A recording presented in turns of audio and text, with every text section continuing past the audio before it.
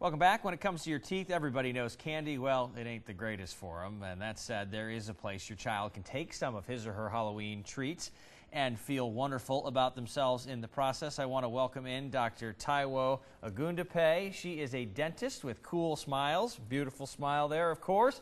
You guys actually take kids' candy, right? Yes, and I don't mean it in a stealing candy from a baby type of way. No. Tell me about that. So what we do is kids can come in and bring their candy, their Halloween candy, and exchange it for a toy. So they bring, for every 25 pieces of candy, we'll give you a toy.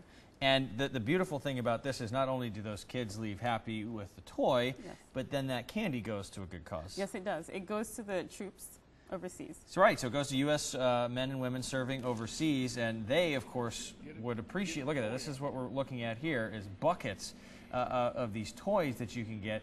And the troops overseas, they can use that sugar occasionally with all they're dealing with, right? Absolutely. They can use that sweet treat. So how long has this been going on? So we've been doing this for 4 years. We've partnered with Operation Gratitude to do it. And it's a pretty simple process. If you're interested in having your child bring some candy, they have to just bring it to one of your dental offices? Yes, they do. So they bring in their candy. Anybody can participate in this program. You don't have to be a patient of Cool Smiles, but you can bring in your candy to any of the dental offices that we have, and in exchange for that, you will get toys, so any amount of candy. And here are 3 of the locations that you can bring that candy into and get it exchanged for a toy. They're on Buford Highway, Candler Road, and South Cobb Drive. There are 3 more locations now we've put on the screen: Jonesboro, Lawrenceville, and Old National Highway. What a treat for these kids. I remember when I was a kid collecting candy. I'm not a big candy eater, but I'd have that huge bucket filled with candy, and I had no idea what to do with it. Yes. Well, the fun part is obviously the collecting of the candy, but you know, candy's awesome, but toys are too. So that's right. Well, thank you so much for coming Thank on and you. joining us on this Saturday morning, this Halloween morning, Yes. and you know, don't forget to brush your teeth, everybody, and floss and do all that good stuff.